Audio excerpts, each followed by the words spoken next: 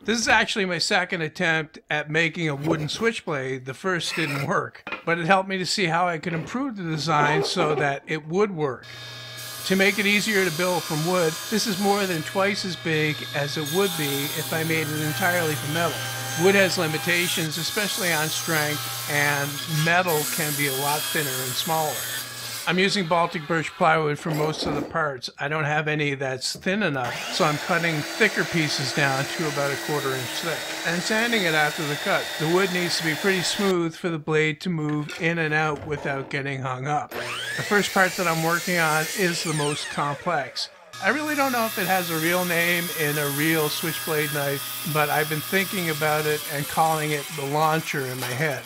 I call it that because it launches the blade out when you slide the switch forward, and then it launches the blade backwards again when you slide the switch back. Anyway, it has a bunch of very carefully marked out areas that need to be cut out. I was going to use my bandsaw to make some of these cuts, but figured I'd get better results just doing it all by hand with a coping saw and a few files.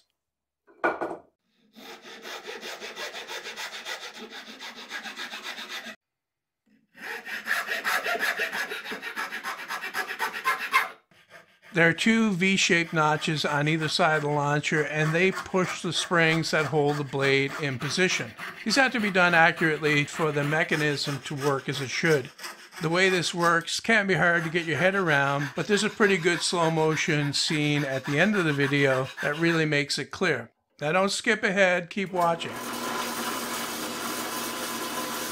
The launcher has springs on each end, and they fit into the recess that I'm cutting here.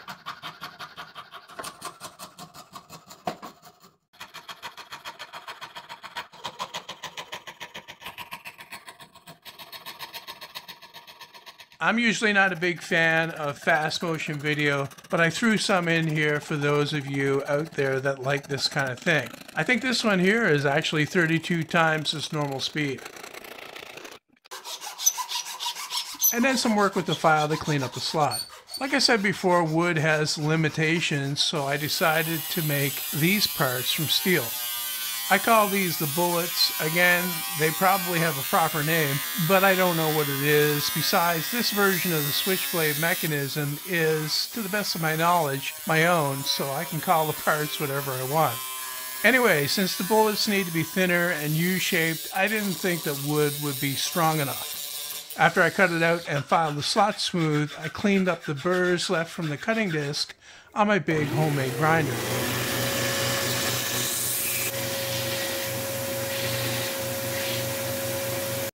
Then it's back to the launcher to cut out the recesses where the bullets will fit and slide back and forth.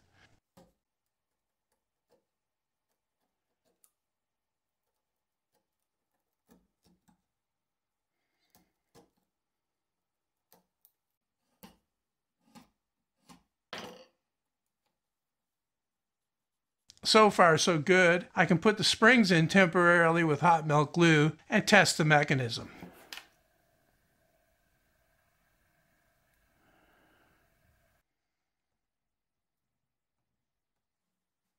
Next up, the blade. There's no weird name for that since every knife has one. I'm using plywood again and making it into a typical double-edged shape.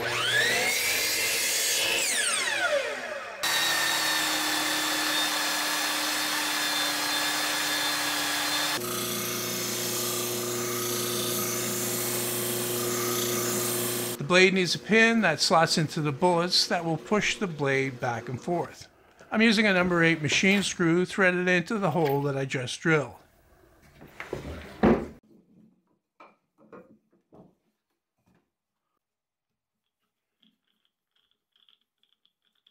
Then I can cut that off to the right length with the grinder that has no guard.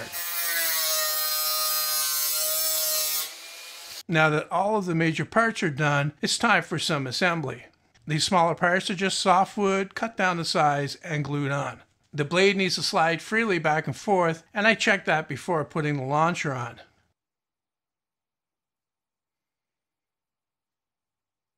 These other small parts guide the launcher as it moves back and forth. With the blade in and pushed all the way back, I marked the notch that the spring will catch in and just used a file to cut that out. The springs are a piece of maple cut on the table saw to about 1/16 of an inch thick. I put the first spring in place to mark it to the right length. After cutting it off, I sanded down the edge partly so that it will move freely and won't get hung up on the bottom.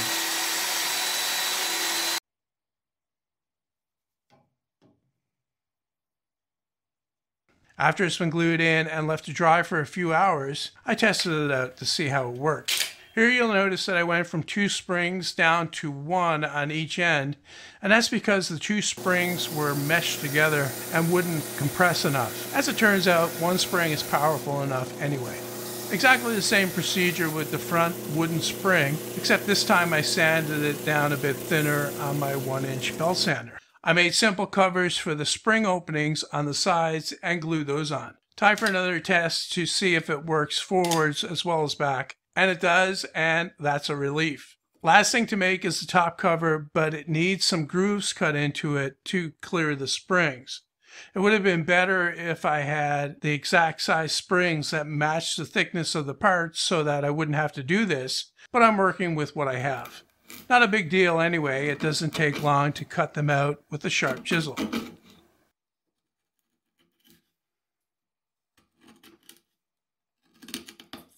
Gluing in the top cover is the point of no return, and I triple checked to make sure that everything still works before I did that. After the glue dried, I did some shaping on the handle. It's still really clunky looking, even though I did what I could to make it slimmer. I even cut some finger notches in it to make it look more menacing, but instead they made it look even more like a fish. Finishing touches to sharpen the blade, although I don't think I can make it, keen enough to cut paper or shave with.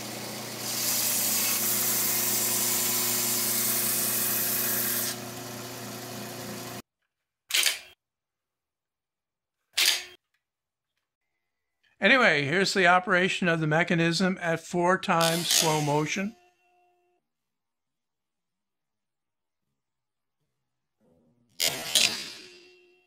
And here it is again at 8 times slow motion.